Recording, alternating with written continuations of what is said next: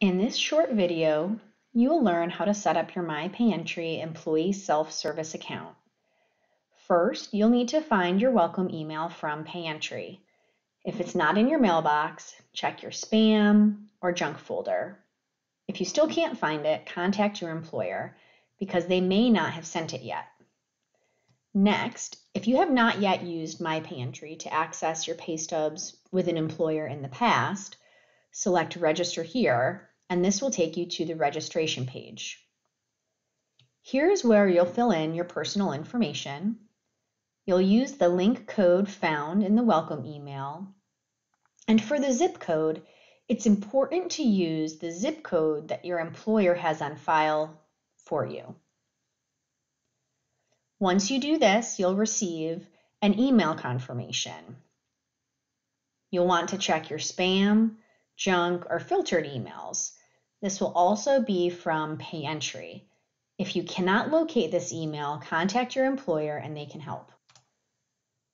Once you've confirmed your email, you'll need to set up your security questions. These must be at least 5 characters, are case sensitive, and you can't use the same answer more than once. Once that's done, we'll move on to two-factor authentication.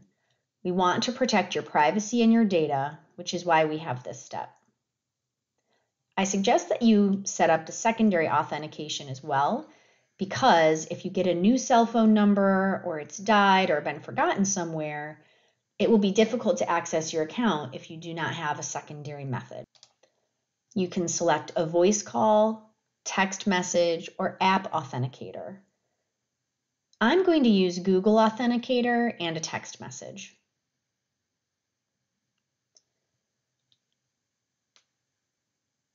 Congratulations, you've now securely set up your My Payentry account.